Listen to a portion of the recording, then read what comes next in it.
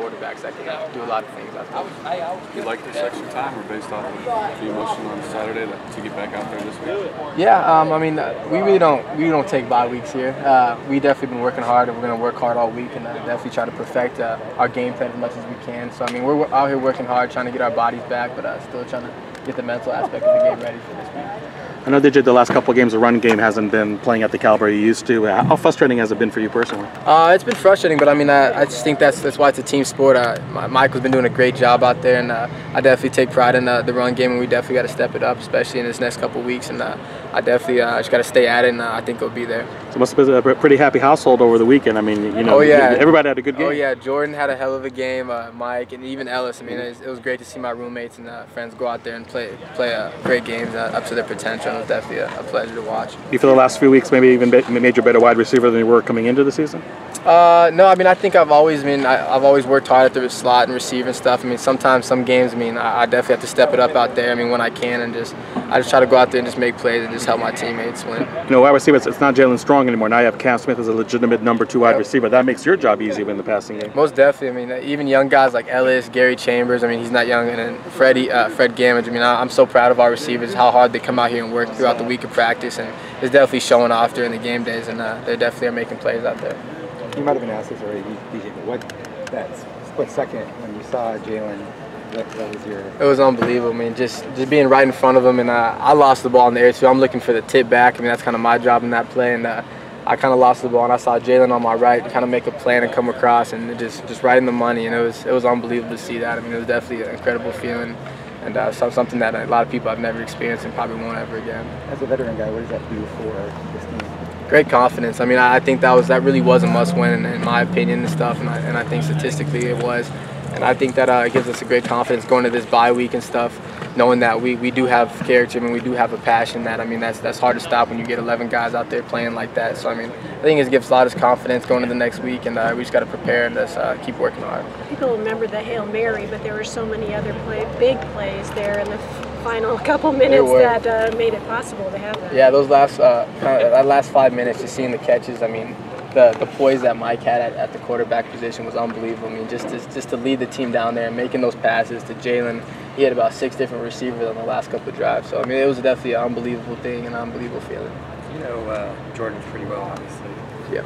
Did you see this coming from him at all? I did. To be honest, I did. I've never seen someone work so hard in the offseason, and we knew his potential. I mean, he just needed to believe in himself, and I think that each week he's getting better and better. I mean, obviously statistically he is, and just coming out here being a leader. I think each week he's getting better and better, and he believes in himself more and his playmaking ability. And I think sky's the limit for him. I think he's a great safety. He's going to continue to get better. He seems to like the attention. How do you think he's handling this success?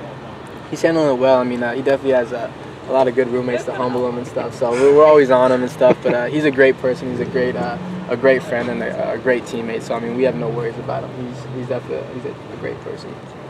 DJ, what went through your mind? I got in a little late, but what went through your mind when Jalen snatched that ball out of midair, man? It was unbelievable. I mean, like I said, Mike said, we practiced that plays at least 60 times since I've been here, and you never think it comes down to that. And then the final thing, I mean, Coach Norvell called that play, and it's, I mean, something we practice all the time just to see it executed like that in that fashion. I mean, it was unbelievable just to see Jalen come across and just right in his hands. I mean, it looked like Mike threw a direct bullet to him. I mean, it was perfect. I mean, and I think that shows, I mean, how much heart and passion we had.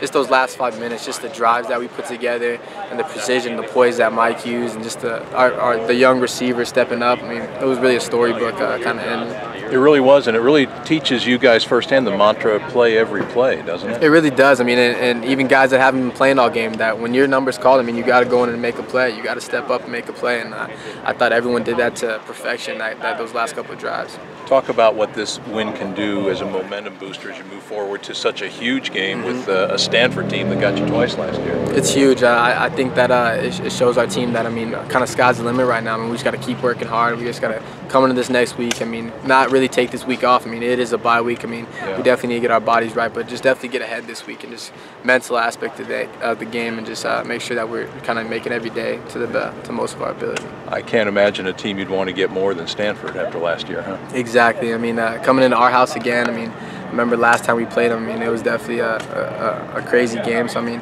we definitely have a chip on our shoulder, but I mean, we just got to come out here and work hard and just kind of perfect the game plan as much as we can with this extra couple of days to work. What did it mean to you for one of your roomies, Burko, to have the game he had?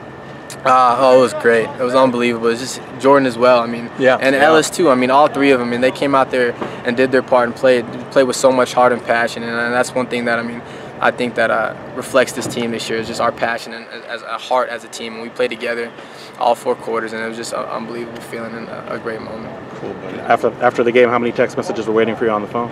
I didn't have too many, but I definitely was sitting next to Jordan. He was getting blown up in mics. So I mean, it was great though. I mean, I'm so happy for this team and just to see my roommates and my friends and just all these guys just have success like that. I mean, there's no other greater feeling than that.